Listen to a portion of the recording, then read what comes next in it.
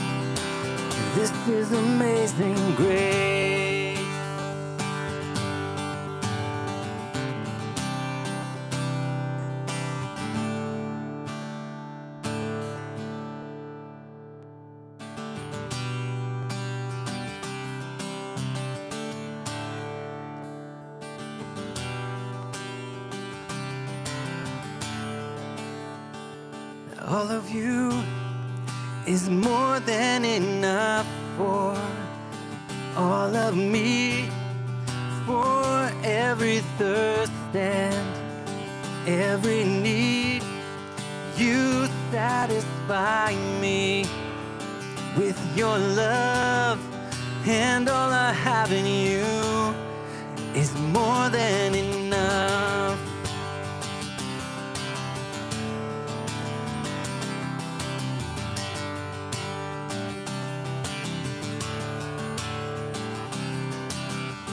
You are my supply, my breath of life, still more awesome than I know.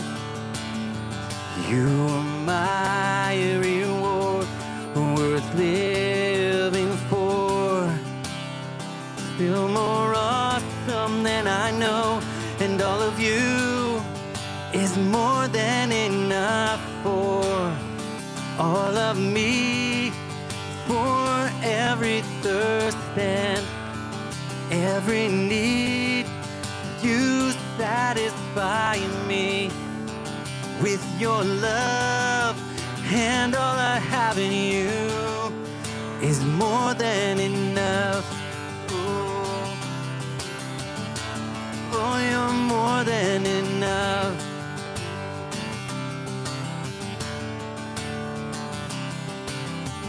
You're my sacrifice of greatest price, still more awesome than I know. You're my coming King. You are everything, still more awesome than I know. And all of you is more than enough for all of me, for every thirst and every need. You satisfy me with your love, and all I have in you is more than enough. Oh, you're more than enough.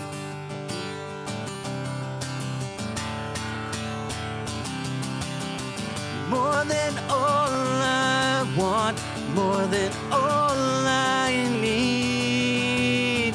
You are more than enough for me, more than all I know, more than all I can see. You are more than enough for me, more than all I want, more than all I need. You are more than enough for me, more than all I know, more than all I can see. You are more than enough, and all of you is more than enough for all of me, for every thirst and every need. You satisfy me with your love, and all I have in you is more than enough. Oh, all I have in you is more than enough. Lord, all I have in you is more than enough. You are more than enough.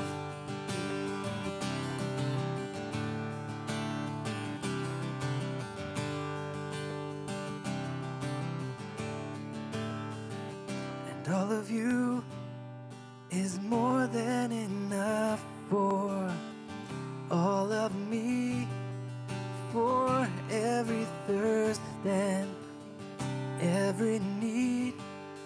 You satisfy me with your love, and all I have in you is more than enough.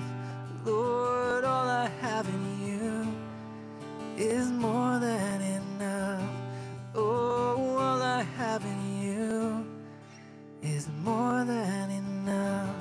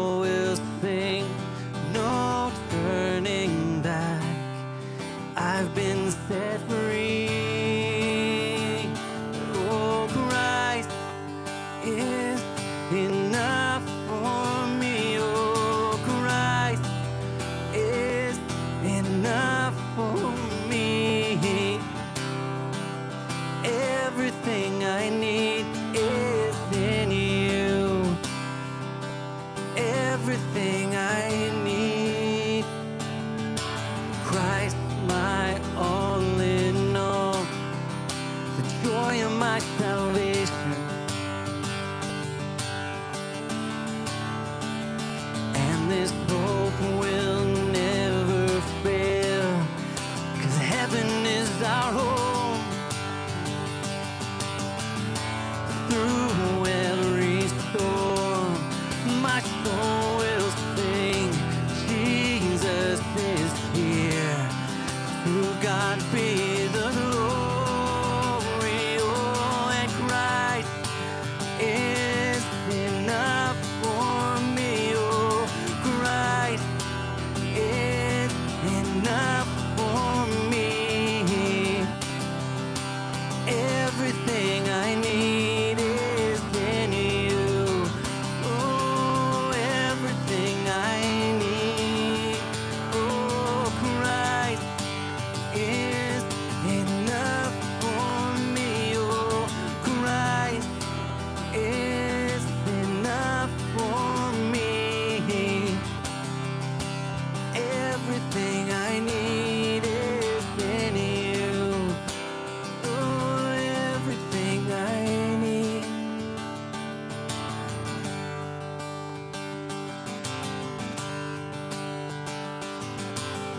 Let's sing this together. Sing, I've decided.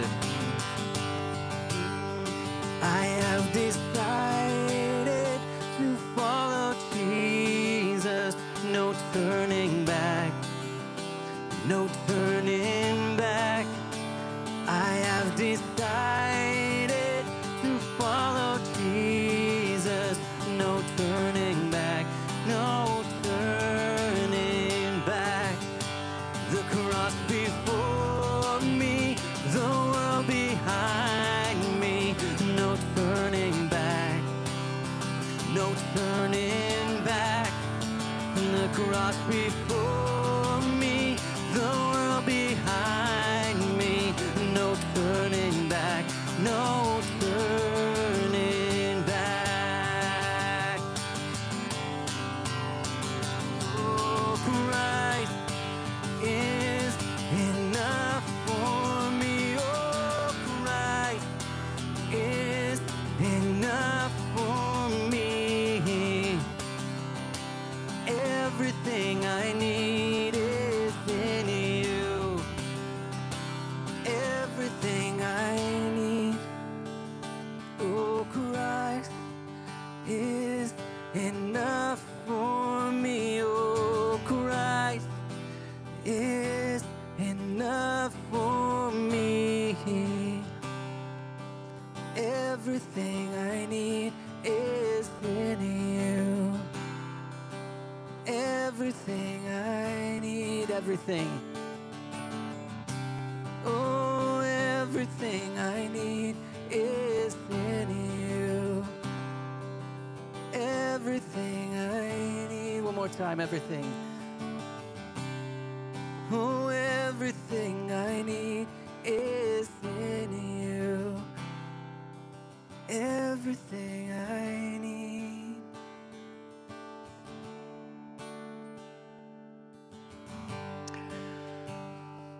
Lord, we thank you. Lord, you didn't leave us without anything, Lord. Above all, Lord, you gave us yourself, Lord. We have you. If we have you, Lord, we have absolutely everything. Nothing else that we need in life, Lord, besides you. Lord, help us to live our life that way fully, Lord, every single day, Lord. In your awesome name we pray. Amen. Welcome again this morning. Turn around and say hello to somebody you haven't seen for at least 7 days. Close to it anyways. Welcome again to an amazing Sunday time together. Looking forward to a continuation of Pastor Jim's series on Jordan Peterson Goes to Church. A few announcements before we get into that. Our Christmas banquet, yes, we've been announcing it for a while, and we're going to continue to announce it because we want you to be able to invite as many people as you possibly can to our Christmas banquet. It is right during our regular service time at 11 o'clock, so it's kind of like a lunch, really. Not really a dinner, it's a lunch.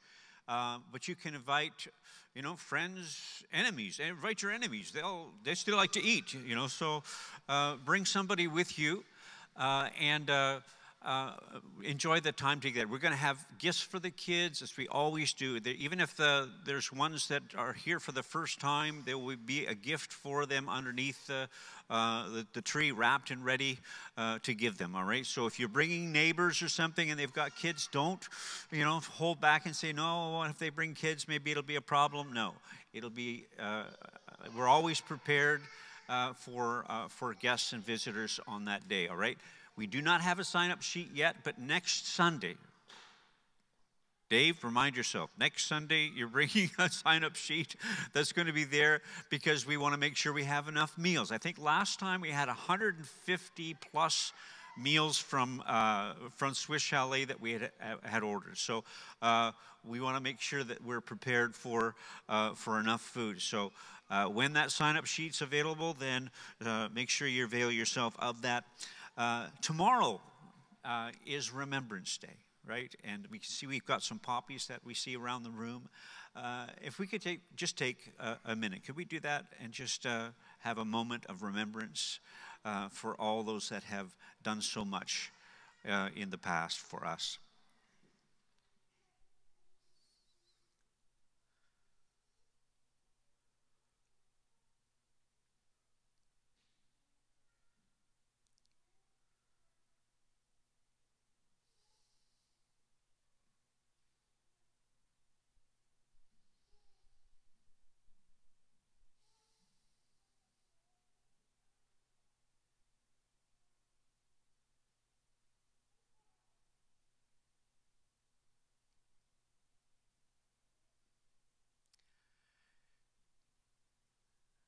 Thank you for that. We live in a great country that has great freedoms, and we have them because there's a price that was paid. So we are very thankful for that.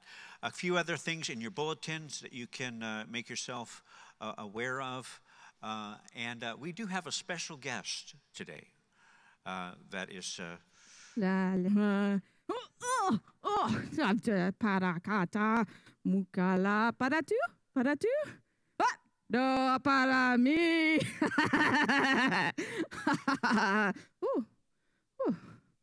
gru gru please gun gru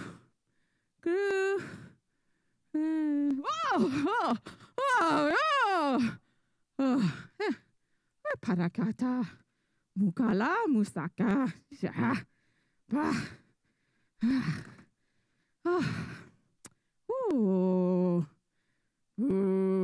para mí.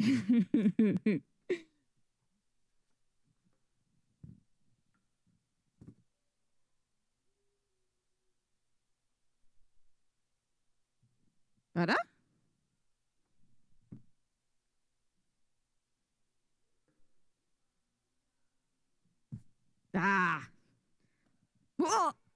Para acá, Babani.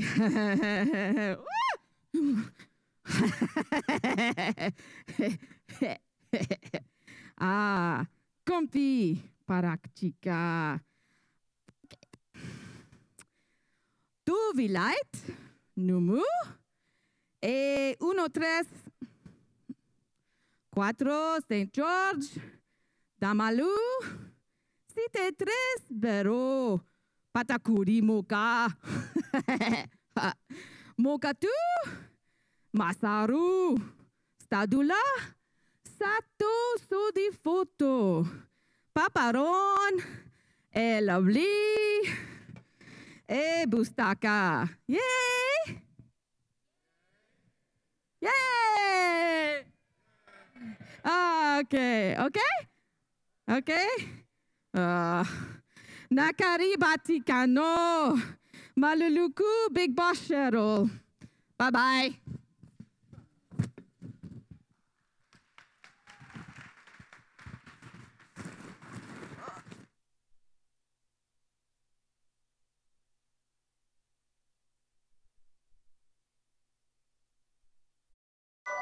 Good night, Edith. Good night, Margo. Hold the horses. Who are you texting? My friend Avery. Avery. Avery. Is it a girl's name or a boy's name? Does it matter? No, it doesn't matter unless it's a boy. I know what makes you a boy. Who you do? Your bald head. Oh, yes. Sometimes I stare at it and imagine a little chick popping out. Good night, Agnes. Never get older. Mr. Gru, Agent Lucy Wilde of the Anti-Villain League. You're gonna have to come with me. Oh, sorry, Precise! You know, you really should announce your weapons after you fire them. For example, lipstick taser! Get in here! This looks like on top of me, so everybody just follow me, cause we need a little controversy, cause it feels so empty without me.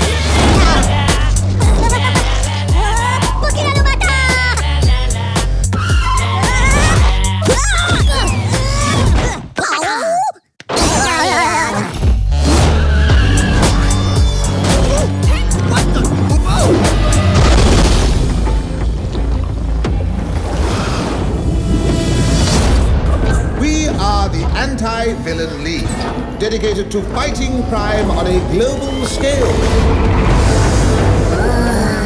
A new villain has surfaced. You know how a villain thinks. That's why we brought you here. Pins and needles. I am the League's director, Silas Ramsbottom. Bottom. Hilarious. Guess who's back? Are you really gonna save the world? That's right, baby. Crew's back in the game with cool cars, gadgets, How are they working? and weapons.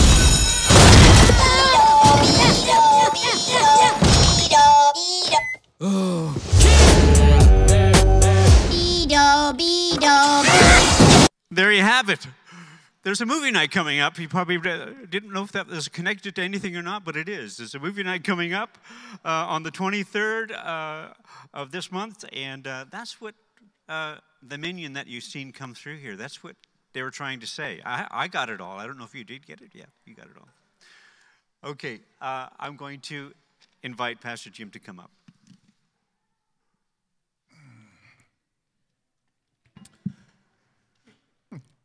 Well, good morning, friends. Good to have you here today, and welcome to Emmaus Church. I haven't even seen the first Minions, so I can't recommend either of those movies, but it looks like some people are going to have a lot of fun. Do you have to wear a costume, Sonia?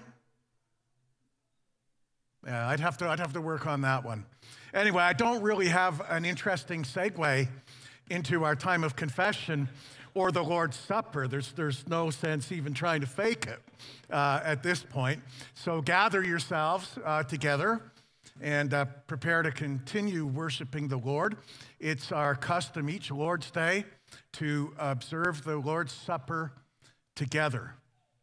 And as Pastor Dave already led us in a time of remembrance for those who have fallen, I'm seeing a lot of controversy in the news this time around about Remembrance Day, and it seems to have been falling on hard times. I learned that there were a couple of public schools that were being reprimanded because they had said that they don't want to observe Remembrance Day anymore. Apparently, it's not inclusive in some way, that if you don't have Canadian descendants, that it could be alienating to you. And I just think that it's a fine thing to remember people who gave their lives for things they believed in. Whether they are things that you believe in or not, there's something ennobling about that, and but particularly as we come to the Lord's Supper. So I would like to, I guess in a way of transitional moment, go ahead and recite, as I sometimes do, the poem by Lieutenant John McCrae, a Canadian World War I Army lieutenant who did not come back from Europe when the war ended, but gave his life in sacrificial duty there. And we used to say this, speaking of schools, we used to memorize this as children. I'm sure that's not done now, but just reflect on this for a moment. He wrote, "In Flanders fields where poppies blow, between the crosses row on row that mark our place, and in the sky the larks still bravely singing fly, scarce heard amidst the guns below. We are the dead. Short days ago we lived, felt dawn, saw sunsets glow, loved and were loved, and now we lie in Flanders fields. Take up our quarrel with the foe. To you with trembling hands we throw the torch. Be yours to lift it high. If you break faith with us who die, we shall not sleep, though poppies grow in Flanders fields." We are the dead. The Bible uses that phrase as a word to describe you and I before we knew the Lord. That we were dead in our sins and trespasses, but brought to life because a good man died, a perfect man died, the Lamb of God paid for our sins on the cross. And for that reason, we moved from dead to alive, from lost to found, from enemy to friend. And so I'm going to lead us in a time of confession of sins. And then I'll ask you, if you've not yet gotten your communion emblems, there's a cup of juice and a piece of bread over on the side tables. If Jesus Christ is Lord, if you know him as your Lord and Savior, you are welcome to partake in this table with us this morning. But if you would, please read aloud with me this corporate time of confession of sins. Gracious and loving God, open our hearts so that we are able to admit you to fullness of our lives. That which is beautiful and good, that which is hurtful and hateful, we confess that we do not follow Jesus in all that we do. We love with condition, we judge and condemn, we cast the first stone and keep the logs in our own eyes. We do not turn to you as the source of our healing. Forgive us, we pray, forgive our sin, and empower us to be imitators of Christ in love and service. Amen. Friends, please grab your communion emblems, and we'll continue in this time of remembrance. Let's bow our heads and pray together.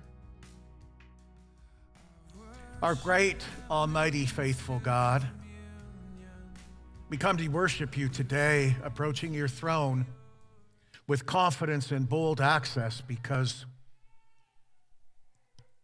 we have been ransomed, purchased, bought by the shed blood of Christ on the cross. And so, Father, we confess our wrongdoings and sins to you.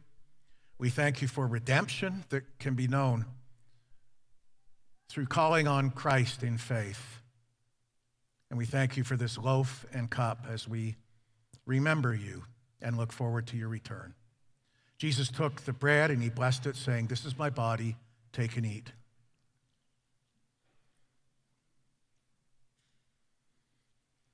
Jesus took the cup, saying, "This is my blood of the new covenant.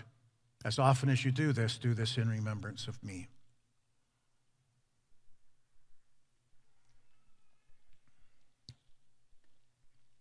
Friends, hear the good news. The mercy of God is from everlasting to everlasting. Let us proclaim the good news. In Jesus Christ, we are forgiven. Alleluia and amen. I'd ask Rob Brody now if he would come and share our scripture reading. And if you could stand for the reading of God's word, Rob is going to read that, and he will say, "This is the word of the Lord," and the congregation will respond, "Thanks be to God." Or do you not know that the unrighteous will not inherit the kingdom of God? Do not be deceived. Neither fornicators, nor idolaters, nor adulterers, nor effeminate, nor homosexuals, nor thieves, nor the covetous, nor drunkards, nor revilers nor swindlers will inherit the kingdom of God. Such were some of you, but you were washed, but you were sanctified, but you were justified in the name of the Lord Jesus Christ and in the Spirit of God. This is the word of the Lord. Thanks be to God.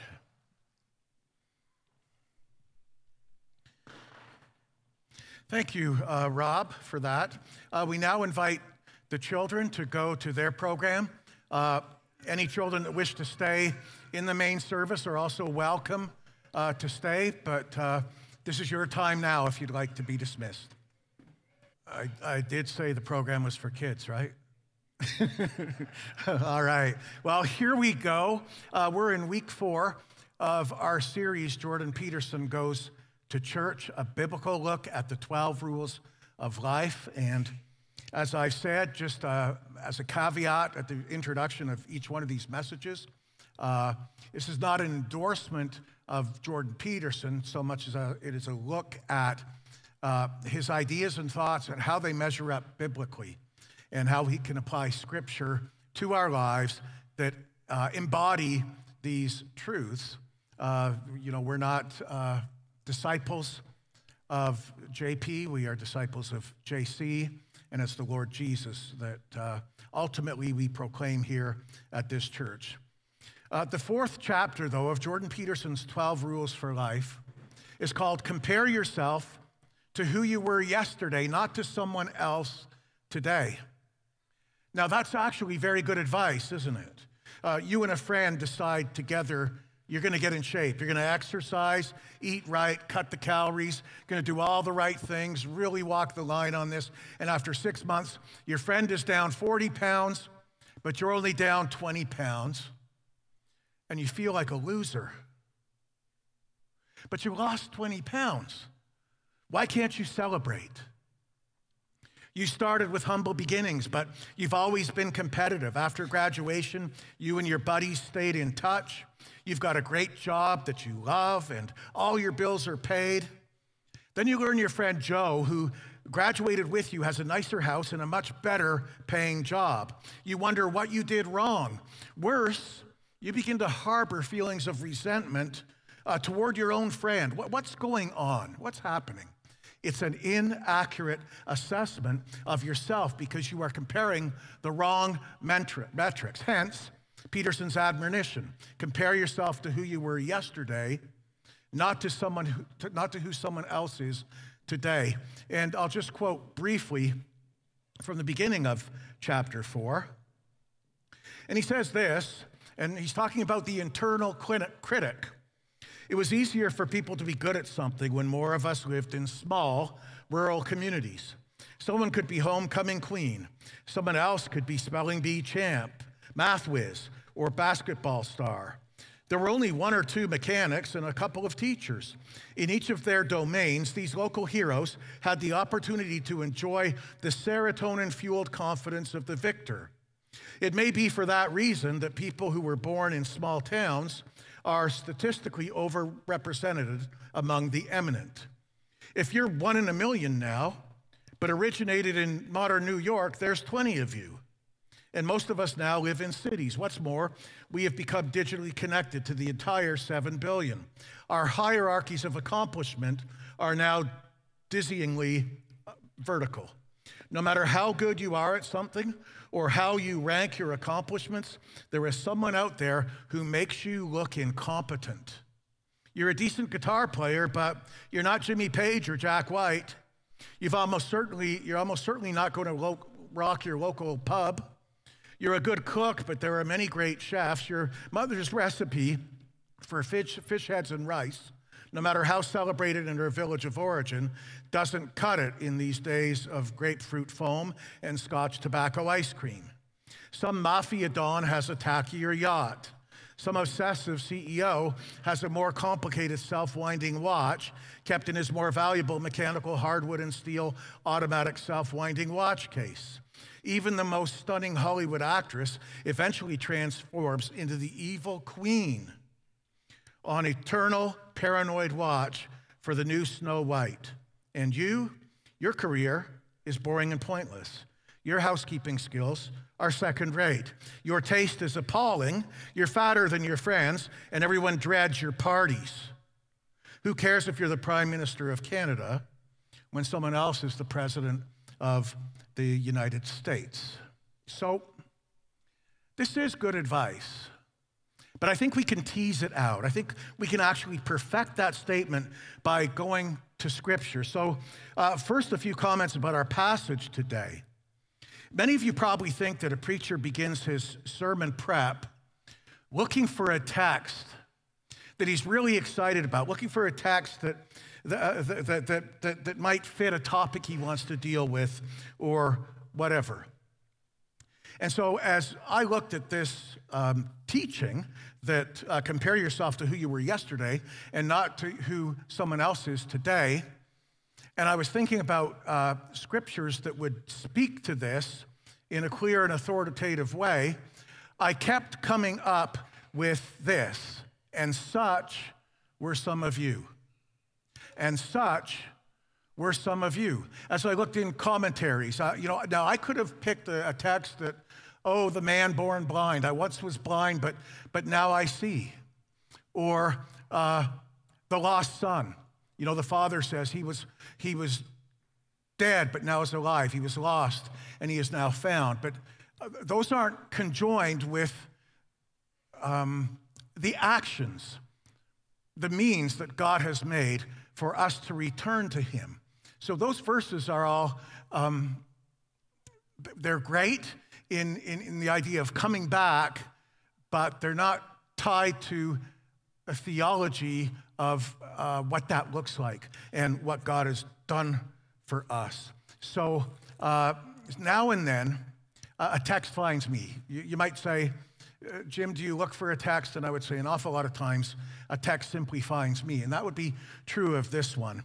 It's part of the reason why in recent years, I've begun preaching through books of the Bible, one book at a time, chapter by chapter, expositionally, because you don't get to pick what's in front of you that particular Sunday. It just is, and you have to deal with it.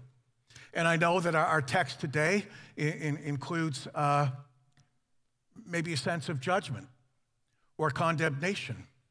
And I would suggest to you that it's the opposite of that. It's a text of hope that says, you know, no matter what you were or what you are, God has a plan, and you can be better today than you were yesterday through Jesus Christ. And such were some of you. So there are words in this that are triggering in our society, and like I said, the text picked me. I didn't pick it. And my job as a pastor and a preacher of the word is not to make a text harder. My task is not to make a text softer. My task is simply to tell you the truth about what the Bible is saying here. And you can leave with that taught to you as the Bible teaches it, and do with it in your own heart what you wish. My job as a preacher is to convey the word of God to you, and not make it harder and not make it softer, but be as precise with the word of God as I can be. So, such were some of you. Such were some of you. So back to our text, we can look at this and we can quickly identify some of the pitfalls of comparing. Let's look at what the Bible says. There's several scriptures in a row that I'd like you to look at after point number 1, which is compare yourself to who you were yesterday, not to who someone else is today. But we're going to look at 3 scriptures and then observe some of the pitfalls of comparing. So, Galatians 6:4. I'll tell you what, why don't you try to read this? You've got an outline. You've got it on the screen. Why don't we try to read these 3 verses together with great enthusiasm, okay? Each one should test their own actions. Then they can take pride in themselves alone without comparing themselves to someone else. That's Galatians 6:4. 2 Corinthians 10:12 says, we do not dare to classify or compare ourselves with some who commend, that should say commend themselves, 2 Corinthians 10:12. And then 2 Corinthians 10:17, if you want to boast, boast only about the Lord. Okay, so 3 observations. First, comparison can lead to a sense of inadequacy. It's completely vain to compare yourself with somebody else because you'll always find somebody who's better at it. And even if they're not better at it, perhaps your own inner critic will tell you that they are. You just can't trust the comparison game, and you can't always trust that voice that speaks to you from your own insecurities. And then second, in contrast to the first observation, comparison can lead to a sense of pride. A sense of pride. I mean, the most redeeming feature of this passage has in it is, but such were some of you. In other words, what has been done for us, who we were and who we are now, is nothing that we can boast in of ourselves, right? There's no self-righteousness, pride, or arrogance. There's no condescension involved in that as we regard others who perhaps struggle with different sins than we've struggled with, or people who are completely lost in something that is destructive and harmful for them. We are all guilty. We are all sinners according to the word of God. And so sometimes, we need this word to keep us from proudly raising ourselves above, and look at me. Look how much better I am. Look how terrible that person is.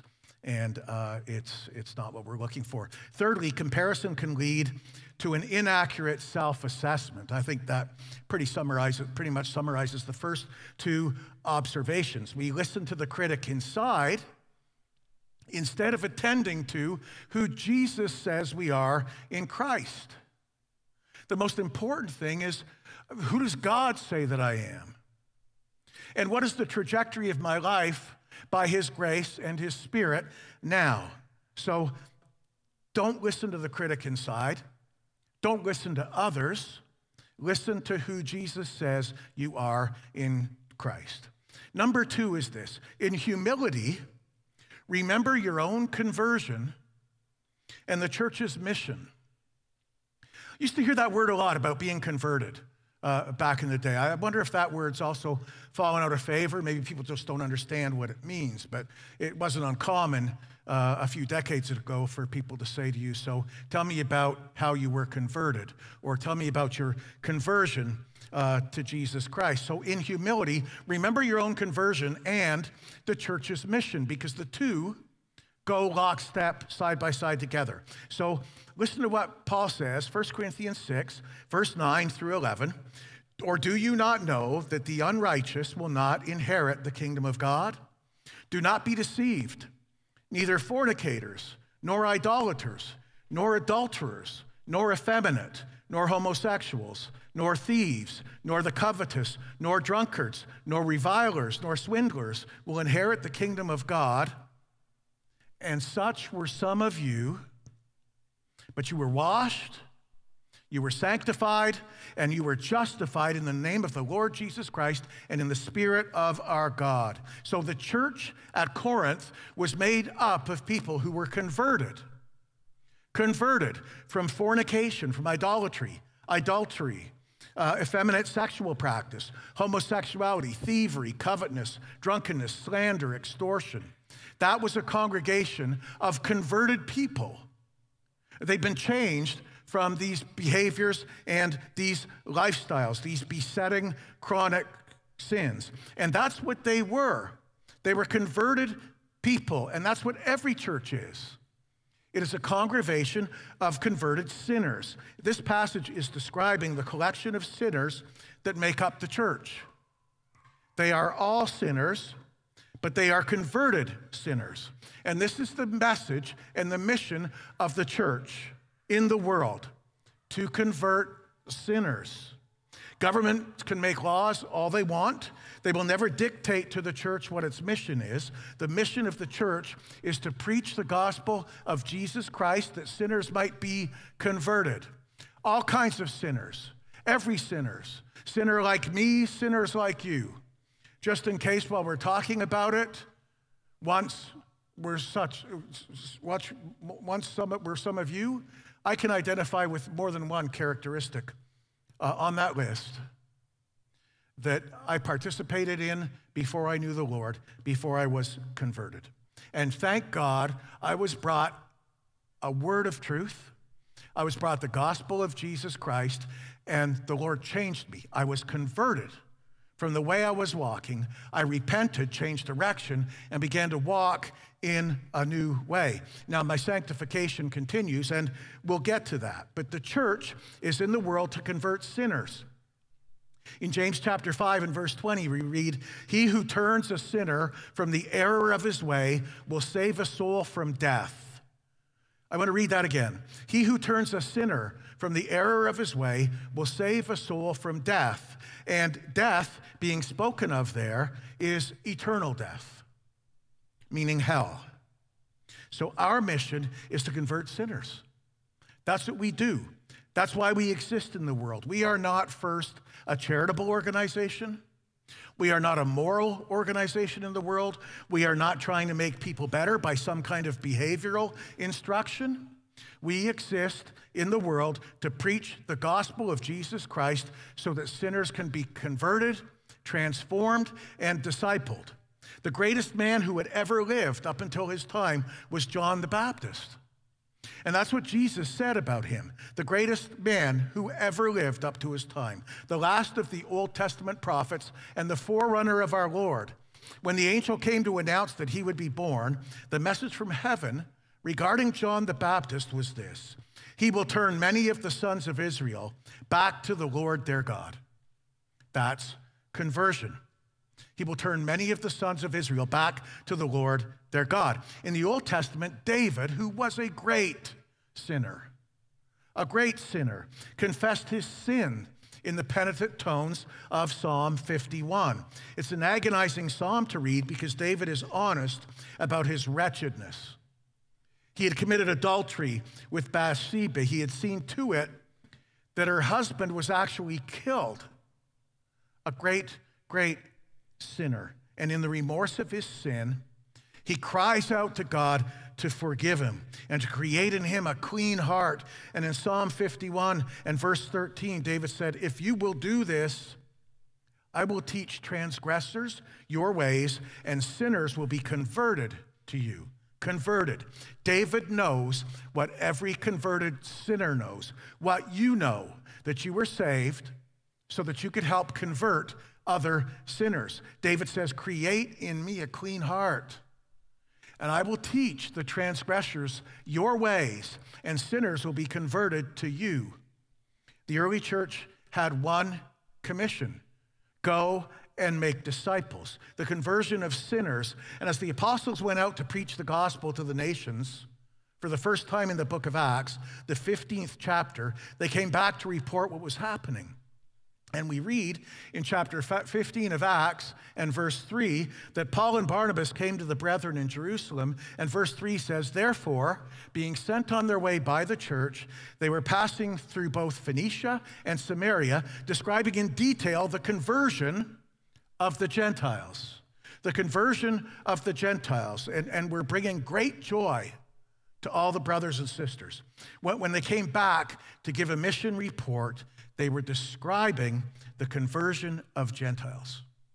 Down in verse 19 of the same chapter, Acts 15, "Therefore it is my judgment that we do not trouble those who are turning to God from among the Gentiles." They went out into the Gentile nations who had no perception, no understanding of Christian truth, who had for the most part no understanding of the Old Testament, which was the only existing scripture, no understanding of the gospel. They confronted them with their lostness and their sin for the very purpose of conversion and transformation. An illustration of that occurred, for example, in the city of Thessalonica. In 1 Thessalonians chapter 1, we read this, verse 9. For they themselves report about us what kind of a reception we had with you. That was with the people in Thessalonica. And how you turned to God from idols to serve a living and true God and to wait for his Son from heaven, whom he raised from the dead. That is just Jesus, who rescues us from the wrath to come. Paul went to Thessalonica. He preached the gospel. They turned to God from idols, and thereby were rescued from eternal damnation and wrath. And that is what the church does in the world. Sadly, there's much confusion about the purpose of the church because, again, many churches they prefer a therapeutic approach rather than a gospel approach. And they don't stick with the mission. Many of them don't seem to care about it. There are plenty of churches today that are ordaining people who need to be converted before they're ordained. And that hasn't happened. To illustrate the reality of conversion, we go back to our text of 1 Corinthians chapter 6. And Paul gives us very clear instruction. In fact, it's so clear, it's almost obvious. And that's why he begins by saying in verse 9, or do you not know that the unrighteous will not inherit the kingdom of God? And there's a certain amount of incredulity in that, right? You would think for a moment that, of course, nobody would be foolish enough to assume the unrighteous could enter the kingdom of God. Only one who is righteous, who is holy. The kingdom of God does not belong to those who are unrighteous. And if you are unrighteous, you have no part in the kingdom of God. And that's a foundational truth that cannot be misunderstood or changed. We'll get to the good news because although we are unrighteous, we are made righteous through Christ, and we're getting that. Now, what do we mean by the kingdom of God? Well, we mean the sphere of salvation where Christ rules over those who have been redeemed through the work of Christ on the cross. And the kingdom of God is made up of the converted, not the unconverted. So the purpose of the church in proclaiming the kingdom of God and the salvation that gives you entrance into the kingdom is to preach the gospels that converts sinners so that they can enter the kingdom.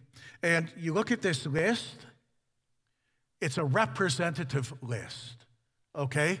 It's not an exhaustive list. You could add other categories of sins, but it starts with fornicators. That's porneia, from which we get the word pornography. And that's just general sexual immorality of any kind. If you cared to talk about pornography, which this message is not about, there are enough statistics that indicate that this has become a major problem for both men and women in the church. And fornicators is a broadly encompassing word to illustrate or to define general immorality of any of that kind. Idolaters, it names. Idolaters are not in the kingdom because they're worshiping other than God or something other than God that's false religion. Adulterers are not in the kingdom. Adultery means the violation of marital codes, marital pledges, marital covenants, violation of marriage vows. They're not in the kingdom.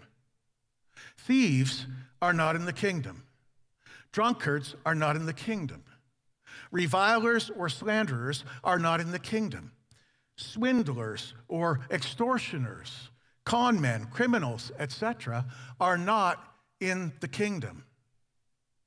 It uses the term the effeminate here.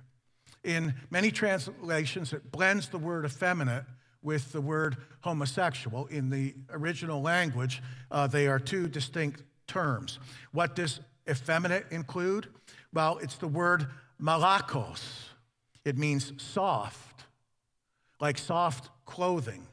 But used in a sexual sense, it refers to the passive partner in a homosexual relationship, or the transvestite, the cross-dresser, or the transgender person, or the male prostitute, or the eunuch, the one who offers himself to the aggressive homosexual. And homosexual, that's the word arsenokoites, from two words, which just means man and bed.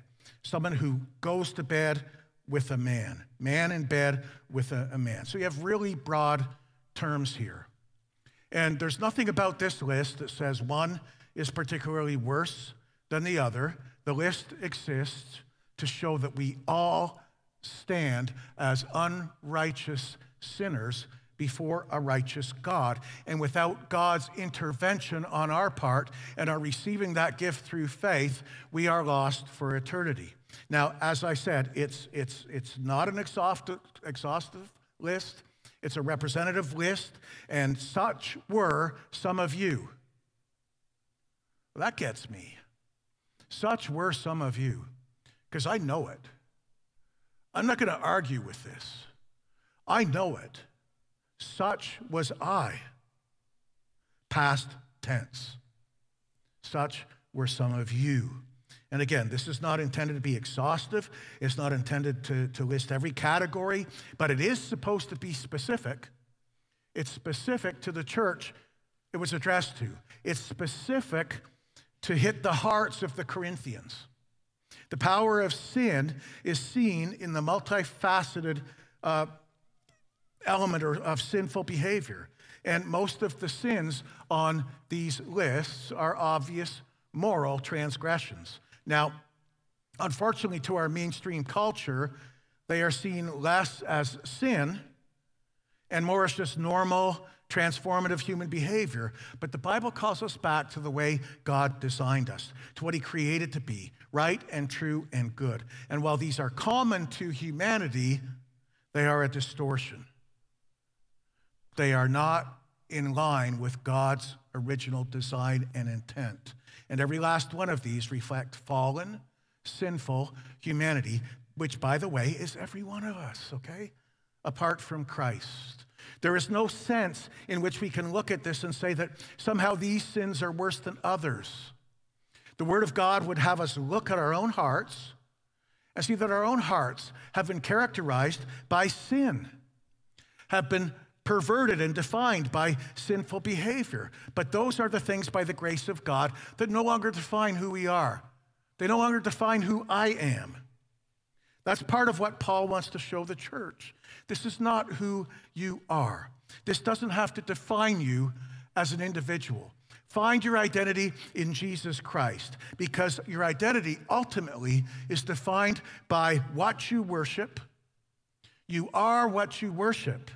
You will become what you worship. What you most cherish, what you most value will begin to shape you and begin to define your life. And what you worship is ultimately seen in the various expressions of your sinful behavior. The thing that you love most, that you worship the most, will begin to change your behavior in specific ways. So, for example, if I worship pleasure, then sexual immorality might well be a problem in my life. Paul draws this out, the sexually immoral. Here the word specifically means sex before marriage. That's included in fornication. If I worship pleasure, then adultery becomes a very real reality. Maybe if not in deed and thought, but other expressions of sexuality that oppose God's design and purposes. If I worship possessions, listen, that I'm willing to potentially steal or to be ruled by greed, by covetousness, to abuse others, to step on others, to slander them. You know, I'll do what I need to do in order to get on top. Revilers and slanderers, the temptation to use people toward my own ends. And ultimately, in all of these examples, I become the person I worship most. The point is that I will not be defined by what God wants. That's stubbornness. But what I want. And the perversion of sin defines us. We are all fundamentally sinners who refuse to worship God, and we are all, as such, the Bible says, we were all such as this. Paul himself tells us that we are alienated from God. So again, I'll just restate this. All sinners need to be converted. Right there in the Corinthian church, right here at Emmaus Church, and every church I've served, I know personally people who have been converted out of every one of these categories. Many of you in this church, some of you, he says, all of you, really were outside the kingdom of God. Alienated, hopeless sons of hell, children of wrath. Me, once I was dead, now I am alive. Once I was blind, now I see. Once I was lost, now I'm found. Once I was filthy, now I'm clean. Once I was an alien, now I'm a citizen. Once I was an orphan, now I am a son. Once I was outside the family, now I have an inheritance.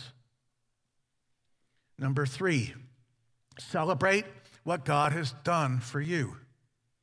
And such were some of you. Such were some of you. But you were washed, you were sanctified, but you were justified in the name of the Lord Jesus Christ and the Spirit of our God. Some of you, he says, all of you really, were outside the kingdom of God, alienated, hopeless sons of wrath, but you were washed. And that's number 1 in your notes. You were washed, you were sanctified, you were justified in the name of the Lord Christ and in the Spirit of our God. Amazing statement. So he uses these 3 words to describe it. And it's such a thorough conversion. This is not therapy. This is not a process. This is a divine event that takes place in a divine moment. It's something that had already happened to them. It wasn't in process. You were washed, you were sanctified, you were justified. A decisive event in which Jesus washed, sanctified, and justified you and me, the hopeless sinner. 3 words. First of all, if you're a sinner, you need to be washed. And it's a compound verb. It means washed thoroughly, scrubbed, washed down to the bone, deep cleaning. No matter what the category of your sin, you come to Christ and you will be washed. If you would like to observe the remaining verses under this point on your outline, Titus 3:5, he saved us, not because of righteous things that we had done, but because of his mercy. He saved us through the washing of rebirth and renewal by the Holy Spirit. Hebrews 10:22, let us draw near with a sincere heart in full assurance of faith, having our hearts sprinkled clear from an evil conscience and our bodies washed with pure water. Acts 22:16, and now why do you delay? Arise and be baptized and wash away your sins, calling on your name. So he says, you are washed. You have been scrubbed. Your sins have been removed. You appear before Jesus Christ as one who once was unrighteous, but now completely righteous, shining in white robes. You're righteous in the Lord's eyes. And then 2, you are sanctified. Sanctified in truth. John 17:17 says there in your notes, sanctify them in the truth. Your word is truth. So once all the filth is washed away, the Lord will plant his holy presence in your life. And then you'll be number 3, justified. He will declare you righteous. You say, well, how did I get righteous so fast? I mean, I was just this, and now I'm that. How did I get righteous so fast? Because God will credit to your account his own righteousness. That's conversion. That's why we exist. And no government will ever make any law that will stop the true church from being in the business of converting sinners. You can be washed, which includes complete forgiveness. You can be sanctified, which includes being a new creation, becoming holy, as it were. Holy day by day. And you've become justified. Not in a process, not in a therapy. It's a divine miracle when you trust in Christ, when you trust in his name. And it's the work of the Spirit. Now, How dramatic was this conversion? Well, let's go back to chapter 1, and we'll end there. How dramatic was the change? Chapter 1, verse 2. To the church of God, which is at Corinth, to those who have been sanctified in Christ Jesus, saints by calling. So what did those slanderers, revilers, thieves become? According to Scripture, saints. That's how complete the conversion is. It's divine. It's a miraculous transformation. In the name of the Lord Jesus and by the Spirit of our God, whatever your category of sin, Christ can convert you into a saint. Washing all the filth away, giving you a wholly new life, covering you with his own everlasting perfect righteousness. And that is the message of the gospel. That's truly the message of the gospel. On the cross, God made him sin who knew no sin, so that in him we might become the righteousness of God. He who had no sin made sin so that in him you and I may become the righteousness of God. For some of you today, he offers hope. Because it's not I once was now for you. For some of you, it might be I currently am. I currently am bound up in these things. I currently am defined by the behavior described there. But what's true of you now does not have to be true of you anymore. And this morning I can say with a heart full of gratitude, I once was all those things that are true of you, now don't have to be true of you. This very second you can turn to Christ. You can look to Christ and you can see the one who was crucified in your place. You can see your sin and repent of them and turn to him. You can have life and you can be among those who inherit the kingdom of God. See him in your place. If you find yourself lost or devastated or ruined by sin, see him in your place. See him defeating the power of sin. See him damning the penalty of sin. See him doing it all for you. An act of love. There may be some of you today who acknowledge you're living like the Corinthians. You name yourself as a follower of Christ, but you've been living like you're not. You look at the cross and it's not making much difference in your life. And today is the day. Maybe God is calling you back, to turn back once again, to turn in repentance anew and faith, to look at the cross and be reminded of the magnitude of the cost of your salvation and of the radically different life God has called you and empowered you to live. Some of you this morning just need to be reminded in a comforting and hopeful way that as you turn back to Jesus, he welcomes you with open arms. That's who I once was, but that is no longer who I will choose to be. And for those who are walking faithfully, coming back to this truth is never a choreography.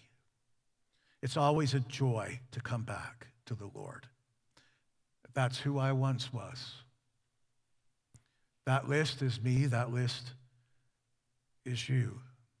And thanks be to God, you are washed, justified, sanctified through Jesus Christ our Lord. So maybe now and then, it's not a bad idea to remember who you once were. Instead of comparing yourself to somebody else or where you think you should be. To look at where you once were and remember to celebrate what was done on your behalf and mine. We're washed, justified, sanctified. God is good. Let us pray. Father, we are grateful for your word, for the truth that it brings, for the hope that it gives. We pray that we might walk in this truth, that we might know in our heart of hearts that we have truly been washed, that we have truly been sanctified, that we have truly been justified. And Father, you have made a way for us to go from death to life. We praise your name, and we thank our Lord and Savior, Jesus Christ. Amen.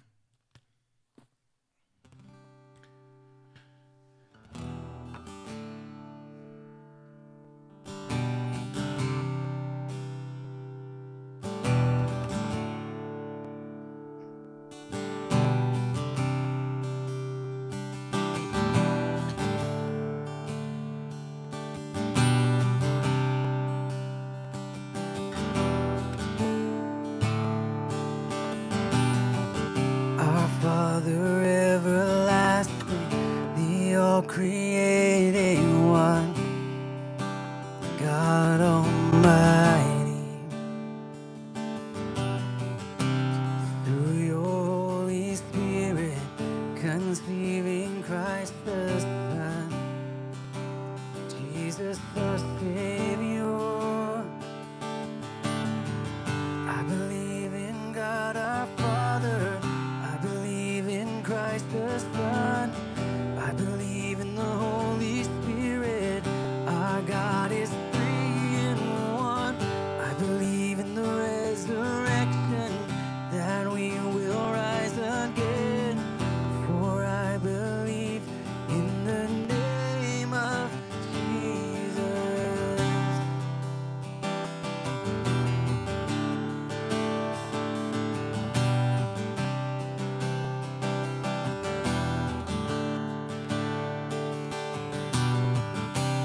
Judge and our defense.